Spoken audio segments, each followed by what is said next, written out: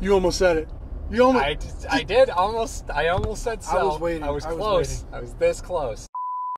All right. So on a previous episode, we went through and compared the Miami Dolphins to the Buffalo Bills, new additions, what their depth chart looks like versus Buffalo. What? You said new addition. I was thinking about a 90s R&B group. Oh God. Still in love. Whoa. What was that? I'll be here till Thursday. Try the veal.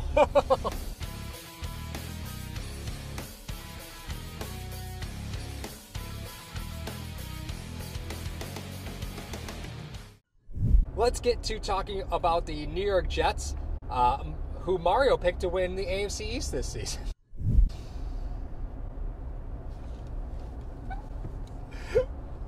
He didn't.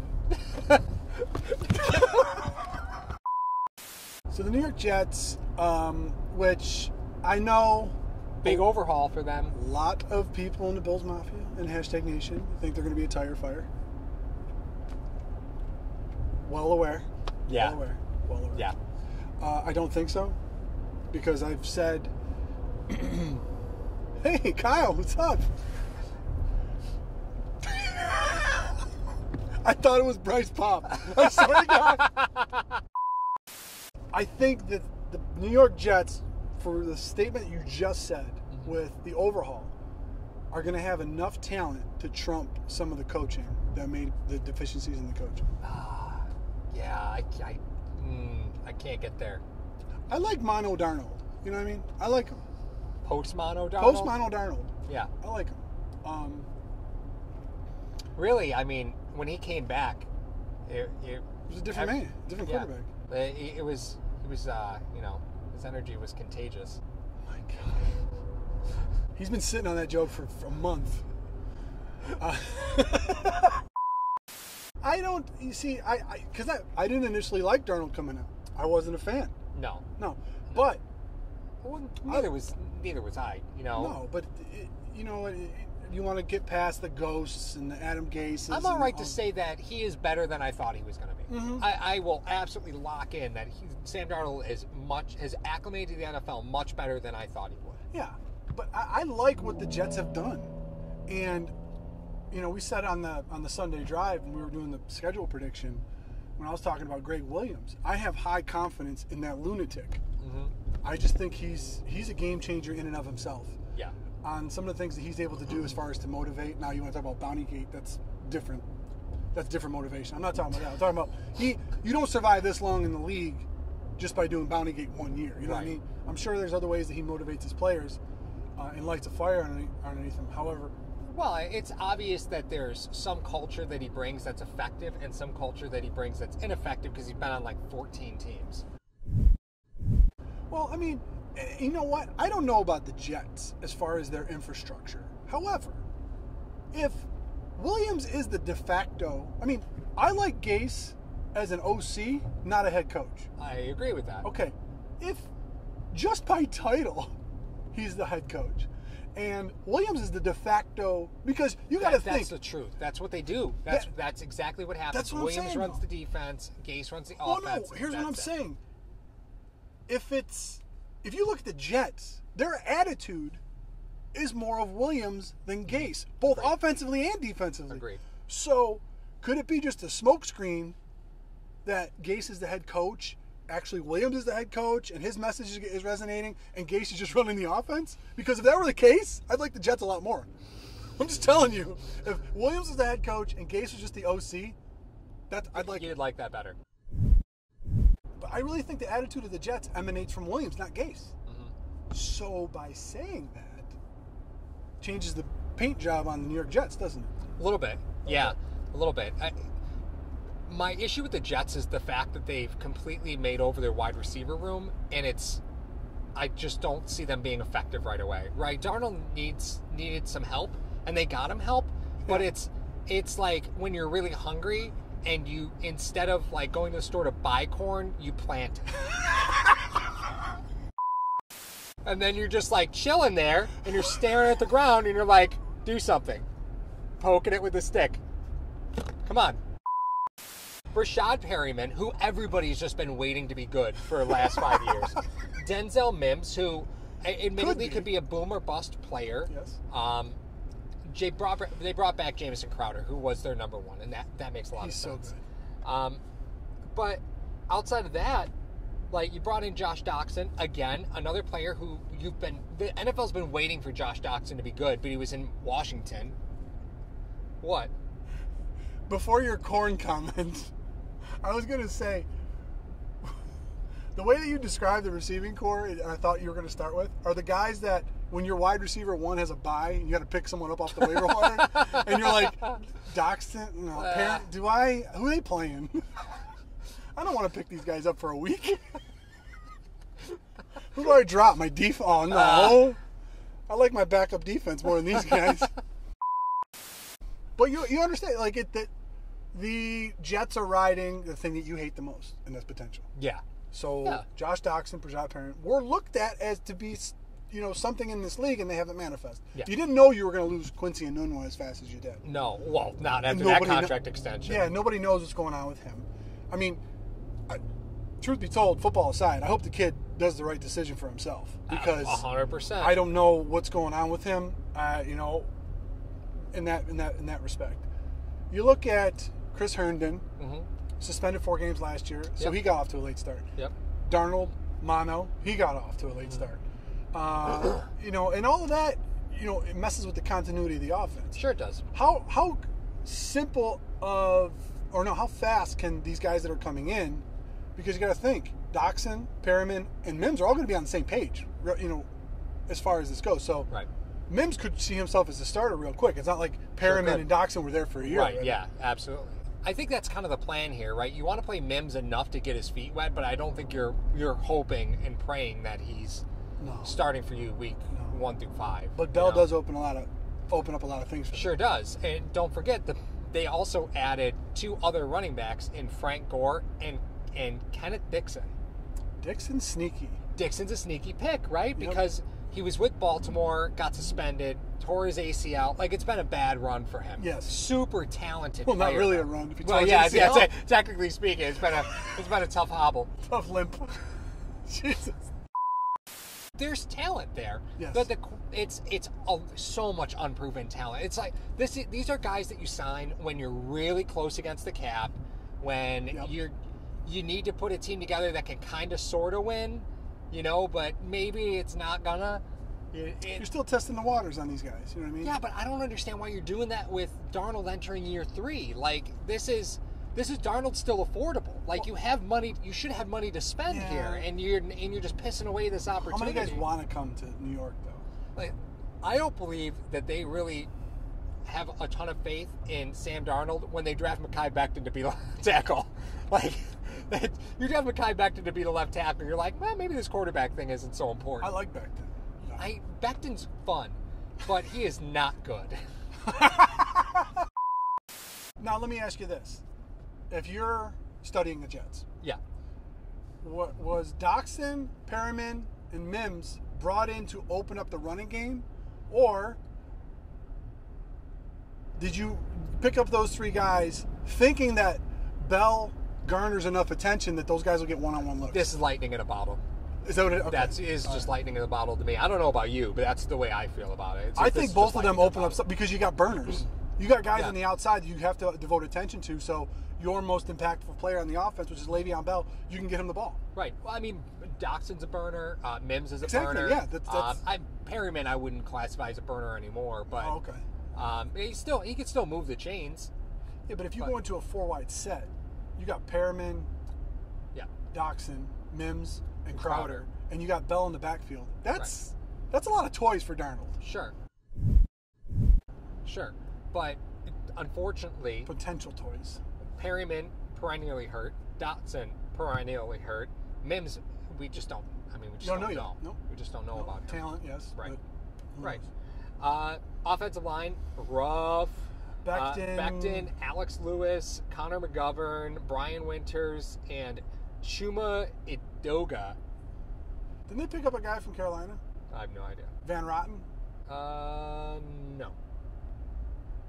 Not according to Arlance. He's not on their depth chart. Oh, yeah, there he is. Van Rotten. Sorry. Excuse me. I right tackle. They did what the Bills did last year. They got a bunch of different parts, decided to throw them together, and draft a guy. That's it. Yeah, that's it. They're throwing stuff at the wall. They also picked up George Fant, who was in Seattle, but Fant was sort of like that it was like a sixth offensive lineman. He's Naseki. Yeah, right. They used him all over the place. Exactly. They used him in the backfield. They used him in all sorts of different looks. Great athlete, but again, is he a 3-down, 4-down offensive lineman? I don't know about that. Well, I mean, I think that's somebody you get because he gives you he can play if Becton's not ready. Well, Fant's gonna be all right. I know there was different infrastructure, but if you look at, you got to keep up with your own division. We always talk about this. Sure. Okay. So the year that the Buffalo Bills draft Tre'Davious White, the Jets draft Jamal Adams. Yep. The next year, they draft Darnold, we draft Allen. Mm-hmm. Trey's draft was a great draft. Yeah. There were a lot of really good players. The next year, it was Quinnen Williams and then Ed Oliver. Yep. So the Bills and the Jets have been on this similar path. You're right. Oh, so then a year later, the Jets' overhaul of their line is very similar to the Buffalo Bills going into 2019 overhaul. Right. And they were even going for the same center in Mitch Morse. And truth be told, the Jets did what the Bills used to do, and they've been doing it for a long time, and they finally got away from it, where they kept trying to slide in a new coach into the same roster, right? Yes. And it was always, hey, we've got a pretty decent roster, come be our head coach. And it was like roster then coach, and they kept cycling through head coaches and just never seemed to really get it. Mm-hmm. And when the Bills brought in McDermott just washed the whole roster, totally started fresh, and that's really where Miami is, right? Yeah. They've done something similar, and they're doing the same thing with the Jets. They're trying to wash out the roster and just and try and get to the right spot. But offensively, I don't think they're anywhere close. Defensively, different story. But you put C.J. Mosley and Greg Williams together, and that's a dangerous combination. Like, that Jets game, I'm not convinced the Bills win that game early in the season if Mosley stays healthy the whole game. Because Mosley was destroying the Bills. They didn't score any points against Mosley on the field. No, and as soon as he went off the field, that's when the Bills got in the game. Yep. So Mosley, as old as he is, with Greg Williams, is dangerous. Yeah, is he old, though? I think he's pretty old. He's like in his 6th year. Mosley? Nah. He had a 5-year deal with Let's look. Baltimore, and then he went over right to the Jets when his year. Damn, he's only 27? Damn. Got him. Because I always talk about this, as far as the defensive side goes of the New York Jets. I always look down the middle of the field. Yep. You have Quinnen Williams, you have C.J. Mosley, and you have Jamal Adams. Yep. Quarterbacking the middle of that field.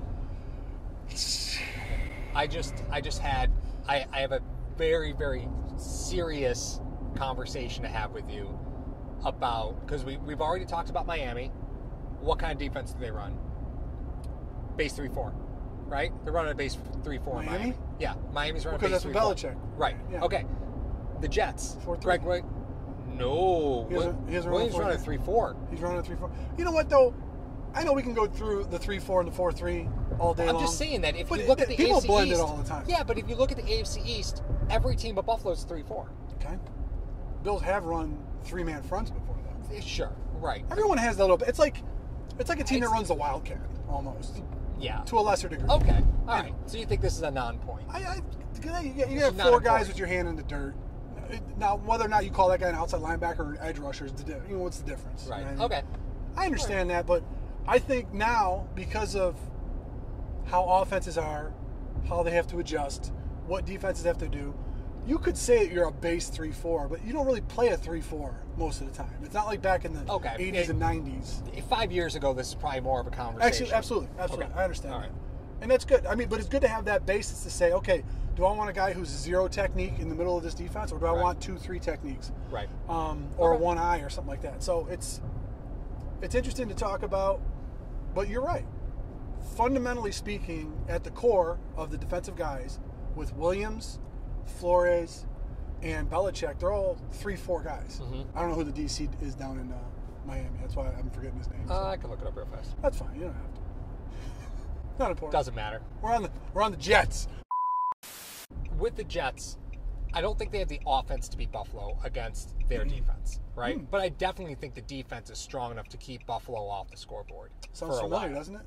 I know. Sounds like a right? Bills, you know what I mean? Oh, our offense is going to struggle, but let's see if our defense can keep us in it. And Yeah. therefore, you get those 13-10 games that you should win. Right. Yeah, it's every game's close. Yep. Right? Every game's a winnable game. Yeah. Yeah. It's so I'm kind of there with Miami, and kind of there. Well, I guess I'm more there with the Jets than I am with Miami. Yeah. So you think Miami's offense is stronger than the Jets' offense? Yeah. Yeah. Really? I do. Yeah, I do. I just give so much props to Le'Veon Bell. That guy's an animal. Yes, but Le'Veon Bell was ridden pretty hard in Pittsburgh. Oh, God, really? Never mind. I'm just saying that Le'Veon Bell got a lot of usage in Pittsburgh, and now you're pairing him with Frank Gore. Like, I don't think Gore makes you that versatile. I don't think Gore makes the team one. You know, I have zero experience with Frank. I don't even know how he works with a back that's younger than him and everything. It's so foreign to me. I don't really know. How is he going to work with a young back like Bell? What can Frank Gore teach Le'Veon Bell? He's a coach that puts on pads at this point. What can he teach him? Yeah. He's going to be in the room with Greg Williams talking about the Bills' offense the whole day. What do you think he's going to do? Hey, you got to win those 2 division games. Yeah, you got to. What can he say? Maybe because of the mileage that has gone on to Bell, maybe they feel he's going to be Bell's personal strength and conditioning coach. I don't know. Bell was pretty beat at the end of last season. He was. He was beat at the end of last season. But when Darnold went down, they had nothing else. No. They had nothing. Oh, my God. Nothing. Brutal. I mean, you cut Frank Gore, who's going to sign him? At this point, right? You cut Frank Gore, who's going to sign him? Patriots? No. No. He's played for every other AFC East team. That's true. That's true. All right, so what's your take on the Jets? Can they split with Buffalo? Can they beat Buffalo 2-0? Did I have them splitting? I think I had them splitting. You had them splitting. But, that's the thing. I don't think they're going to be such a tire fire that everyone thinks. I think that they have so much talent on that team that could usurp the... Why do you like using that word? I don't know. It's like you're peculiar. You love using peculiar. I do say peculiar often. You do say peculiar. I'm like, what does that mean? Interesting. Okay, I'll just say interesting. I think that the talent that the Jets possess will override the coaching scheme and everything else. And like I said before, if Greg Williams is the de facto guy in the room that they're listening to and not Gase, but then they start winning, it's not going to be a problem. If they start losing stretches of games without injury, you're going to see that team blow up and explode. So do you think we're higher on the Jets than everyone? Than our buddy over at 24/7? No, Jets Talk 24/7. No, I think he's always high on the Jets. Yeah, I think he is. I think Ryan's a good dude. Great dude. Yeah, I like Ryan a lot. We've developed these friendships with YouTubers of other teams. Yeah, they're good dudes. They're great dudes. Yeah, I love Ryan collabing with them. Yeah, I like Ryan a lot. I love how objective they are about their own team. But I Yeah. think he's still pretty high on his team. I really think he is. He had positive things to say about Flacco. Well, I mean, if you want Le'Veon Bell to be the center of your offense, then Joe Flacco's the perfect quarterback to have. That's how you won a Super Bowl. Just Olay. He was like Jim Carrey in Dumb and Dumber. There you go. There you go. There you go. There you go.